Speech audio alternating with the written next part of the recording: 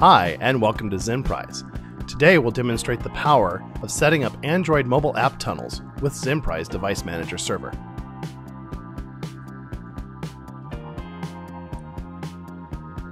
Android mobile app tunnels are a part of Zenprise Dynamic Defense Suite. This video will show you how to set up a secure remote support tunnel for Android and how to set up a mobile app tunnel to secure traffic for your company's website. Let's get started. We'll begin with a Zenprise enrolled Android device that's connected to 3G or a Wi-Fi network. You also need a Zenprise administrator account and the remote support application. Let's get started with the Zenprise web console.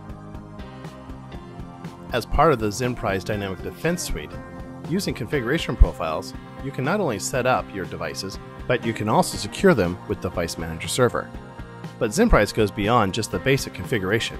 With mobile app tunnels, we now can secure the data transmissions.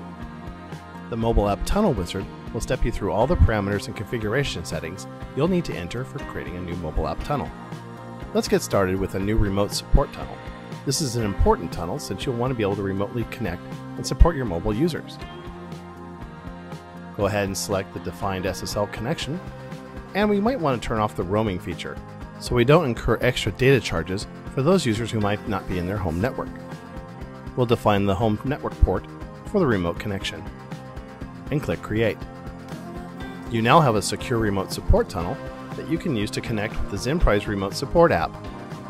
All the parameters are easily seen in the web console, so you can go back and edit at any time. Let's create a new mobile app tunnel. This time, we're going to create one so that we can get to our intranet or company website portals. We're going to go ahead and allow it to be connection initiated by the device. We only want one connection per device. We'll also set a connection timeout so that the device doesn't have a persistent connection and potentially have a security risk. We'll also turn on the roaming so that we do not incur any extra charges for data services outside the home network. Set the client port and the server port or DNS name.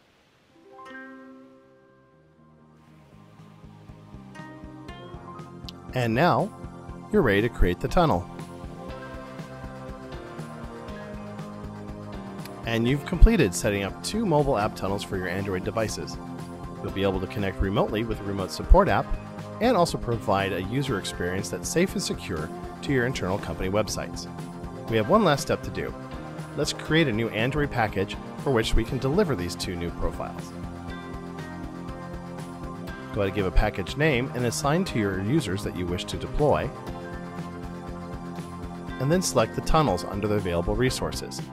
You can select and click the arrow button, or also double-click to bring them over. You can also set up a deployment schedule if you wish, and add any extra deployment rules. We'll go ahead and leave the defaults.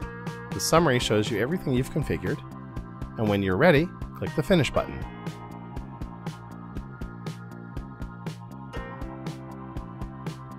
Your packages are now ready for deployment.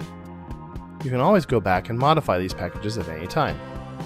Click Deploy, and devices that are assigned to the security groups will receive the packages for remote support and the company website portal access.